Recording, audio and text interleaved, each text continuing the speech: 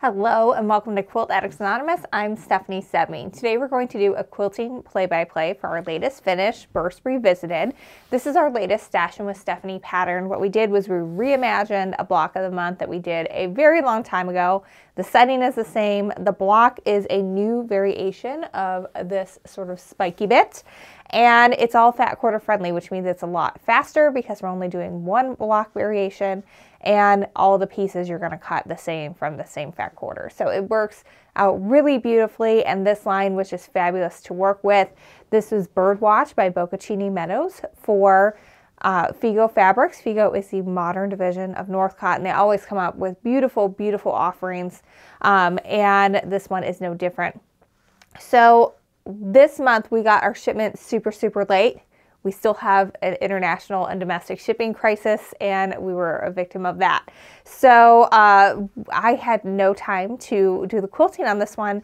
So I did a wavy line, both in the background and in the block itself, all in one thread. That way I could just do one pass all at a time and not have to worry about switching threads or rolling back or anything like that. And I think it turned out beautifully. It was really fun. It still allowed me to have a custom element. So we're gonna go over, you're gonna see as I'm quilting, and I'm gonna sort of describe what I'm doing. Also, just so you know, we've got a free motion quilting series that is starting, and we are going to be covering this stitch. We're going to be covering a bunch of wavy line stitches actually, but specifically as block filler. In the video tutorial where we use it as block filler, we do more of a traditional block, but here's a good example of how you can adapt it to work for both your background and your piece area of your block. So that way it just looks fantastic and fun and just looks absolutely fabulous.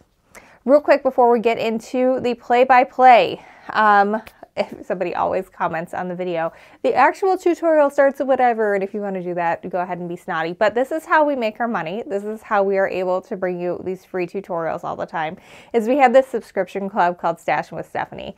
Our members got 10 fat quarters from this collection, and there were 15 that were in the total collection.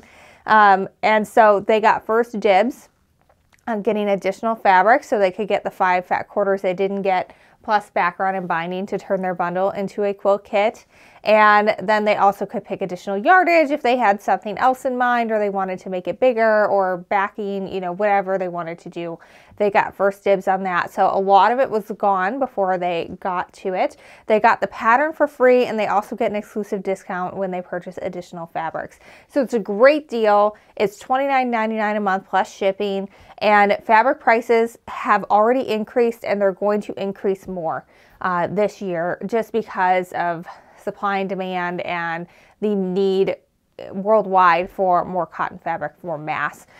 So prices are just going up. It's inflation. It is what it is. But that deal that you're getting, that $29.99 a month for 10 fat quarters, I mean, there are places in the country you're paying $4 for a fat quarter, and you're going to get it for $2.99 plus shipping. So it's a great deal for you guys, and it's going to keep getting better.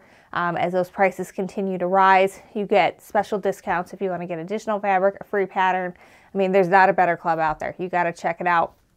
Plus, you get access to all of our previous patterns and a special for free that we've done for Stashin' with Stephanie, which over a $200 value, and a special discount on both of my fat quarter books. So lots of goodies. Check it out.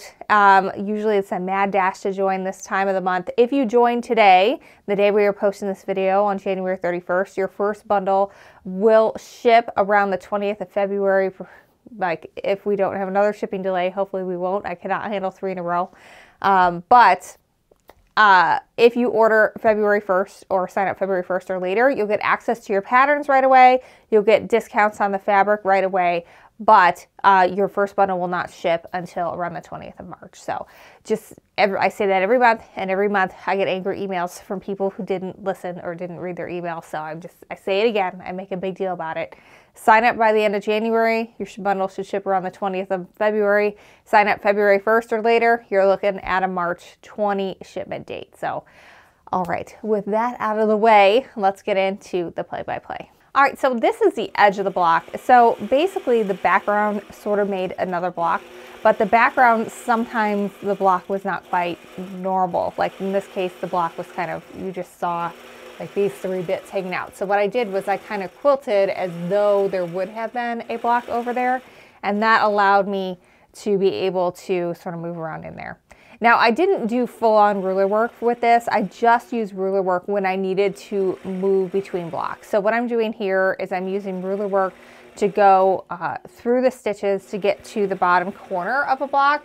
That way I can start from here to do my wavy line out. So now I'm just doing a wavy line so I can get out to my peak, and then I'm doing a wavy line back to that block corner. And I'm just going to repeat this process, doing a wavy line out to the point and then back to that center, and just keep on going. And it is very, like, it's a simple stitch. It does not take a lot of effort. It doesn't take a lot of skill to master, but you really are just moving back and forth, so that way you can go from point to corner, and it creates this really cool textured fan effect. I mean, you can really see it really well in the overhead camera of what that looks like, and it is just a really, really fun texture and stitch, and with not a lot of effort and very easy to master.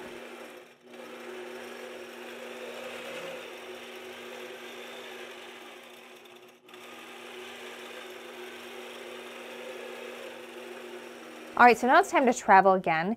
In this case, I need to travel up to get to the next block corner. I'm looking for the corner where the 9 patch is. That's where I'm traveling out. So we're almost there. And so this is just like really ruler work light. This is maybe a good way to start trying ruler work as a way to travel, because otherwise you have to stop and start your stitches all the time and break your threads. And this allows you to do it less often. There were some rows where I was able to go the entire way across without breaking thread. There were others where it was like maybe 2 or 3 times, but this just allows you to move around the quilt a little bit easier without having to worry about that so often. All right, so we're just bouncing back and forth, and there's no rhyme or reason to those waves. I'm just kind of wiggling back and forth. I do not want it to be symmetrical to anything. I want it to look very nice and organic, because then there's like, you can't like mess it up. If you want them all to be the exact same and you don't have a computerized machine, that's never going to happen. And so it's going to look like you messed it up when you inevitably do. So I just like to just wiggle randomly out to that point and back again. All right, so at this point is one of those points where I cannot travel to the next stitch, because it would look really weird if I traveled through the background. It would ruin the texture that we see in the background. So I had to stop and start and just move on to the next block. And I think, can maybe do a little bit of fast forward now through the rest of this pass. In this case, I'm in my center at this point. I'm actually quilting this block right here. So you're going to see when I get to the center here, I don't have to travel at all. I can just go straight up to the next point and complete this block.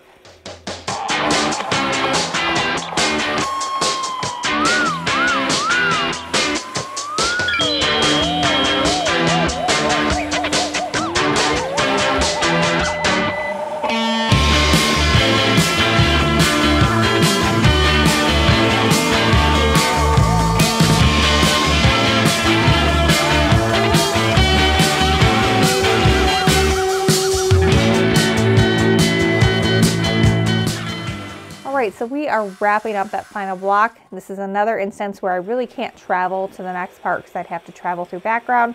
So I broke my threads and started again in the next piece block.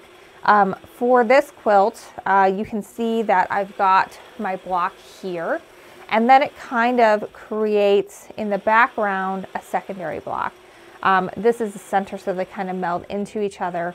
But if I pull my quilt down here just a little bit, here you can see that the background, when you join your blocks together, sort of creates a secondary design. And so this is what you can sort of create when you are doing the quilting.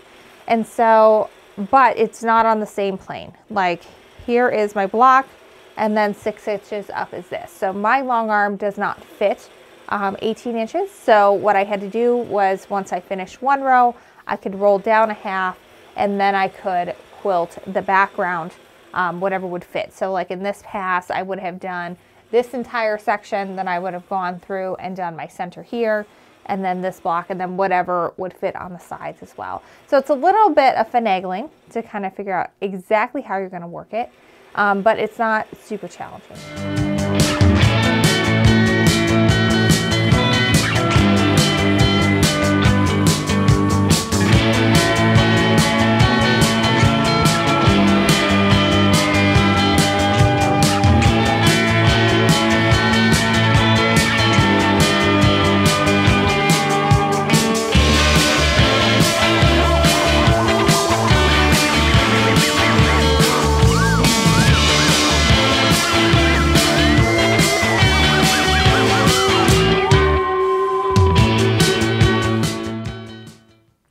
All right, so here's where I'm quilting a piece like this. So I've started in the corner of the block that is kind of created when we put things together. So here's our block here, but when we put it next to our other 3 blocks, it creates the same shape as this, but in the background. So I wanted to quilt it the same. That way the texture would look the same from the back, which is really very fun. And so the process at this point is the same. To me, it looked less dense, but really it isn't. It just looks it because you don't have all the piecing in the way. From the back, the texture looks the same, and it really evenly distributes the quilting across the quilt, which is always a good thing. If you ever get your quilt judged, that's something that they're going to look for and score you on. And it just helps the batting and fabric wear more evenly as well, too.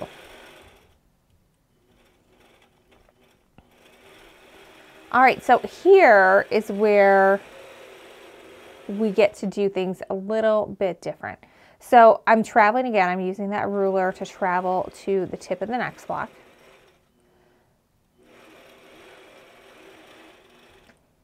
And I believe this is one where I've got a center that I'm going to be going over. So we'll take a look.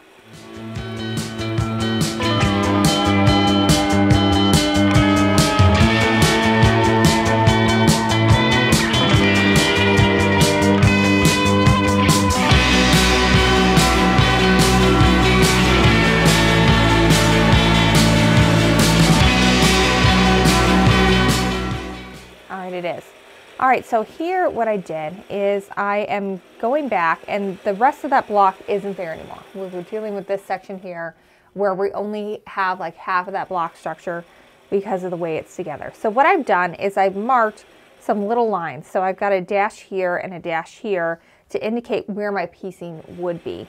That way I have a good, line to follow, so I can make sure that, okay, if my little square would have ended here, then I need to come up here. Then I'm able to travel down to my corner and then back up again using that center seam as my place to stop. So you can actually see that little hash mark. You can see a tiny little purple hash. There's 2 of them spaced evenly apart in that center seam. And I'm just trying to get in between there as if that were piecing. That way, again, from the back, it looks all the same. And I struggled. I wasn't sure what I wanted to do with this. And then eventually I decided I'm just going to treat it as though it's like a mirror image and it will be cool. And it turned out very cool. I was very pleased with how it all worked out. All right, so at this point you can't, well, I guess I did travel. I probably shouldn't have traveled. But you can. Looks like I did this time. I did not in other places, like I did not travel here. I just would stop and start. But now that allows me to finish the other half. So at this point, you're just going to keep on going up from that corner to your point, just like you've been doing. The only time you have to change it is when you have a design like this, where it's technically set in the barn raising style, where it sort of alternates where things go out. It's a common style for log cabins as well, common setting for that. And you just follow those little hash marks. I got one here and I got one here, and I marked that with a friction gel pen so that'll go away with heat. It looks like I need to still do that on this quilt, but that's okay. But that's basically the process. And then when you need to move again to start your next section, you just travel to get down to the point of where the 9 patches would be. Like this is where the 9 patches would be if you were doing it as a piece block. And you can just follow around, and it creates this really awesome cool texture to where it all is custom quilted. Each block is quilted on its own, but it is not, it's like custom light. It's not super challenging, to the point where it's going to take you a lot of time, and it's going to be really challenging to do. It's a really simple stitch. You got your wavy line. You kind of have to learn how to work around the block. So sketching that out first is always a good thing on some scratch paper or a whiteboard. And especially when it comes to up here, where you kind of have where our blocks kind of like meet, we're figuring out, okay, what am I going to do with this? That took some thought and some working out for me on how I was going to make that work, but it absolutely works out just fine, and it turned out really, really cool. All right, well, thank you for following along with me today and watching this quilting play-by-play with me. I hope it gives you some ideas on what you can do on your next quilt, and how it shows you that you can really create something that is a really stunning design that's, one, not going to take a lot of time, and two, is not going to be a very difficult stitch to master. And again, make sure you check out that free Morrison quilting course that we have going on. We're going to be covering the wavy line stitch, so you're going to see lots of different ways to use it. I mean, the goal, we're basically covering 4 basic quilting stitches that I use all the time, and then we're showing you 18 variations on how to use them, so you can customize them based on what you're doing in your particular quilt and what you think it is calling for to make that piecing pop. So you can check that out. The course is free. We are ordering more kits. You guys bought them much faster than I thought you would, so we've got to get some more in. So join the wait list so you know when those are coming and are available to you. And then also check out Stashing with Stephanie. It's a great way to build your stash. It's a great way to save on fabric, especially as prices are going up this year because of inflation and, you know, supply and demand and all those things that affect the prices that we pay for everything. And in this case, quilting cotton. So $29.99 a month gets you 10 fat quarters. It gets you first dibs and an exclusive discount if you want to get more fabric to do whatever you want, or if you want to make that month's fabric or that month's quilt, we have something called a finishing kit, which gives you the 5 fat quarters you did not receive in your bundle, plus background and binding, so you can turn your bundle into a full quilt kit. That's another question I get a lot. People are like, what do you mean I can't make a quilt from 10 fat quarters? I'm like, well, you can make a baby quilt from 5 fat or from 10 fat quarters. That's doable. We usually have multiple sizes in the pattern, so you can do that size. But if you want to make the lap size like we're doing, you do need to get a little bit extra fabric. But you're not obligated. It's totally optional. And then you get access to all of our other Stashing with Stephanie patterns for free and immediately. That's over $200 value.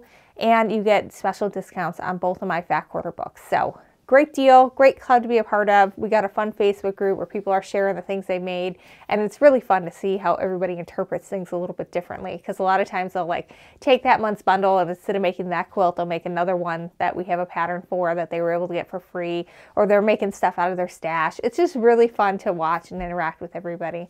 So check that out. It's all over at shop.quiltaddictsanonymous.com. All right, and next up, we're actually going to be starting our free motion quilting series with the actual quilting tutorials. So make sure you stay tuned and you're liked and subscribed and all those things, so that way you don't miss a single one of those videos. All right, until next time, happy quilting.